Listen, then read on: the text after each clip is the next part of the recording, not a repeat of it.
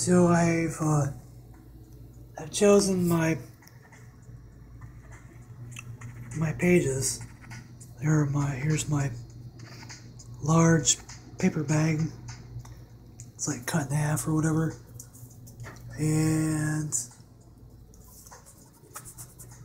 this big square piece, it was folded up in half and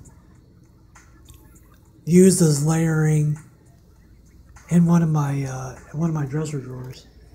So that's what make it dizzy. That's what I'm gonna be using currently. If you look, you can see like it's a paper bag that I just cut open. It's a pretty good sized sheet for one bag. So now I'm going to go through these prints, these old prints. They were in the box. I'm going to give you a little bit better look at them. This is a metallic gold. It looks really cool, like in the sun. I don't know. I love metallic paints and just metallic colors. I guess for some it might seem kind of gaudy and tacky, like it's not, I don't know, your standard artistic medium, I guess, but I love it. I think it's fucking awesome. So this is one of the leftover prints I had from this original design. It was my first screen print attempt. And so these are just layers of this.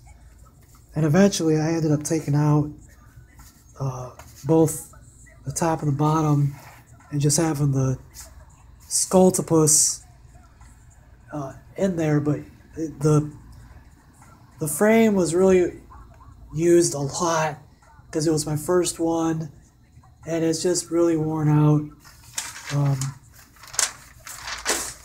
I'll show it to you in a second. So I think I've decided to work on these a little bit more.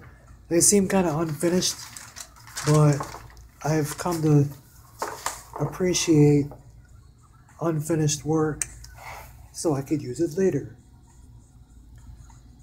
This one kind of creeps me out because it's like flesh tony. Oh, you can kind of see that shimmer. Cool. It's like kind of flesh tone. It's real gross. I don't know. So I'm going to do some of those, maybe with some watercolor and pen.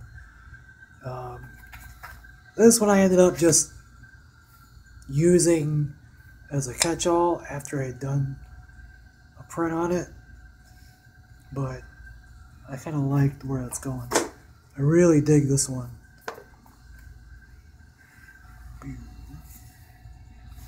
And I think you can really like rotate these and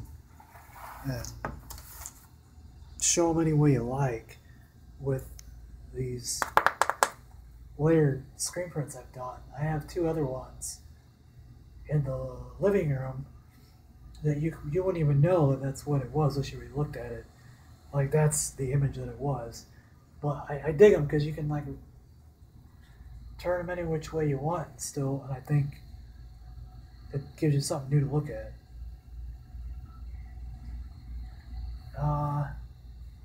Let me show you that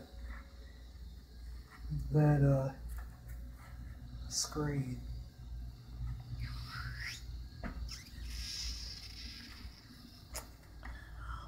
Look at this thing.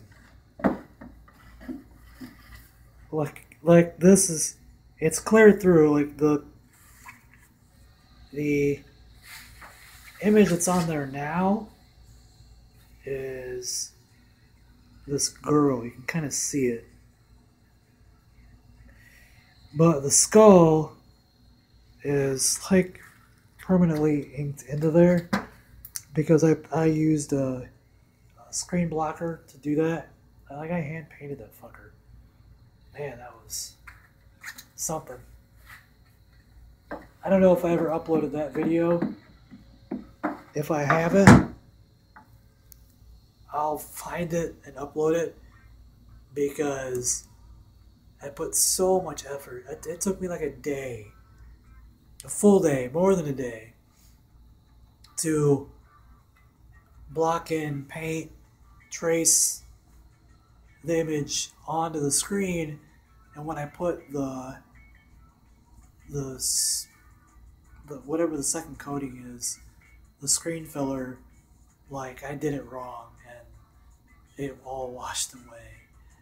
It was a horrible experience. And the next day, I did it in a third of the time because I was just like, screw this, I got to do it again. And boom, it was done. And I was happy with it. But from then is where I was like, I should really do the emulsion stuff instead because it gives it a better look. But I do want to do more of the hand screen blocking, whatever, drawing directly onto the screen. I think that's a cool technique I want to mess with more. Okay, I'm getting hungry, so. Oh, this is what that was. But I can't get it to look this clean. I have to find a better way to transfer that image onto there. Alright, it's for real. Peace out.